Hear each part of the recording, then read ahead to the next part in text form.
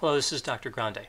Today's question is, how many combinations of symptoms can result in a diagnosis of post-traumatic stress disorder, or PTSD? Now, this was a question submitted by a subscriber, and it's a clever question. It gets at one of the problems we see with the definition of post-traumatic stress disorder, meaning that individuals who are diagnosed with post-traumatic stress disorder are heterogeneous in terms of symptom presentation, because post-traumatic stress disorder is not specific. There are too many combinations of symptoms that result in a diagnosis. Now, some mental health disorders, we don't see this as a problem because they're more specific. The individuals who have those disorders are part of an homogeneous population, so they're more alike in terms of the presentation of mental health symptoms. So I looked at the definition for PTSD, specifically the symptom criteria. And right away I excluded the category of trauma, because somebody has to have a trauma to be considered for post-traumatic stress disorder, and that particular category isn't really problematic in terms of the definition. And instead I looked at all the other categories and performed my analysis, performed my calculations from there. Before I explain those calculations, I'm going to offer a simple example of how this works to determine how many combinations. Let's say there was a mental health disorder that only had 3 symptom criteria, A, B, and C. And to qualify for diagnosis of that mental health disorder, you had to meet at least two of the 3 symptom criteria. So the calculation here is fairly straightforward. This is combination without replacement. So again, you have 3 symptom criteria, A, B, and C. You need at least two to qualify for a diagnosis. That means you could have A and B, B and C, A and C, or A, B, and C, and qualify for a diagnosis. Again, combination without replacement. So you have 3 from the one category, that's 2 symptom criteria met, and 1 for the second, which of course is all of them. You can only meet A, B, and C in one way, and that's to have all 3 symptoms. So I end up with 4 possible classifications, 4 possible presentations of that mental health disorder. Now, when we talk about PTSD, it becomes much more complex. You have that trauma category, and again, I'm not going to use that, but then you have other categories, and each of the categories have their own number of symptom criteria and differing numbers of how many symptoms are required. Some have 1, some have 2. So it becomes still combination without replacement, but you have to calculate the combinations for each category and then multiply them together, because there's combinations between the categories as well.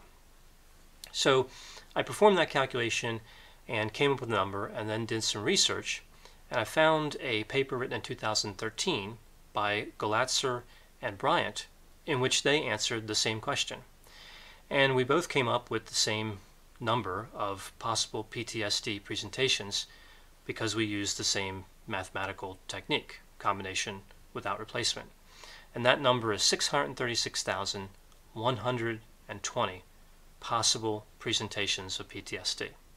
Now, the fact that those researchers and I came up with the same result in terms of the mathematics really isn't that amazing, because there is only one technically correct way to perform this calculation. What I found more interesting is that we both decided to exclude trauma. In order to have a diagnosis of PTSD, there had to have been some sort of traumatic event. So it seems logical to exclude this category and use the other categories in the calculations.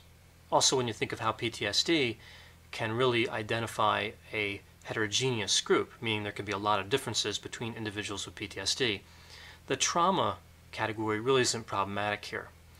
Again, we know people are going to experience different traumas, and they're going to be assessed for PTSD. What's problematic is that we have these other categories that result in this heterogeneous population, instead of, as is the case with some mental health disorders, where they're more specific and they're identifying a homogeneous population. Ideally, classifications for mental health disorders would be specific enough so we can consider the population homogeneous in that respect. So you may be wondering why combination without replacement is the way to go for this calculation and not combination with replacement. And I can demonstrate this fairly quickly. Going back to that example with A, B, and C, the 3 symptom criteria, if you were to use combination with replacement, that means that one symptom, say symptom A, could be used more than once for somebody to qualify for a mental health disorder. And of course, that's not the way we diagnose. Using PTSD and flashbacks, for example, we wouldn't say that somebody met the criterion for flashbacks more than one time. Once it's met, it's taken out of the calculation. So that's why we would not use combination with replacement, and instead we would use combination without replacement. So I'll describe this methodology that I use to calculate the number of possible PTSD types, number of possible presentations. It's the same method used in the article that I mentioned. And it's a little bit complex. I'm not really going to cover it completely, the methodology part completely here, but I did make a separate video where I show you how to perform this calculation in Excel. If you're interested in the mathematical details of it, I'll have that video posted as well. So the brief description of this methodology really involves the 4 categories of PTSD other than trauma. So really we're just talking about the other 4 categories: intrusion, avoidance, negative alterations of cognitions and mood, I'll just refer to that as negative mood, and arousal. So there's these 4 categories, and there's so many symptoms in each category. So with intrusion, there's 5 symptom criteria. An individual needs to meet 1 of those 5. For avoidance, there are 2. An individual needs to have at least 1 of those. Negative mood, there are 7, but the minimum number of symptoms is 2. So at least 2 out of 7. And for arousal, it's 2 out of 6. And again, you have to meet at least those minimums in each of those categories for the diagnosis. So one of those categories can't be missing altogether. So here's how the math breaks down. First, we have to look at each category individually. So I'm just going to use intrusion as an example, and as I mentioned, if you want more detail, you can look at the video with the Excel spreadsheet. So with intrusion, you have a minimum of 1 symptom of the 5 symptom criteria. So we don't even really need the equation to figure out the combinations there. There's 5 possibilities. You can have symptom 1, symptom 2, 3, 4, or 5. So with the 1 out of 5, you have 5 possibilities. Now, you could also have 2 out of 5. That would also make somebody eligible for that category in that diagnosis. And for there, we'd use the equation to calculate combinations, and we come up with 10 possible combinations. 3 out of 5 works out the same. That's another 10. 4 out of 5, there's 5 combinations for that. And of course, 5 out of 5, there's only one way to do that. So that gives us 5, 10, 10, 5, and 1, which is 31. So there's 31 possible ways to meet just that intrusion category of post-traumatic stress disorder. I did the same for the remaining categories: avoidance, negative mood, and arousal. For avoidance, we get 3 possible categories. That one's easy because there's only 2 symptom criteria.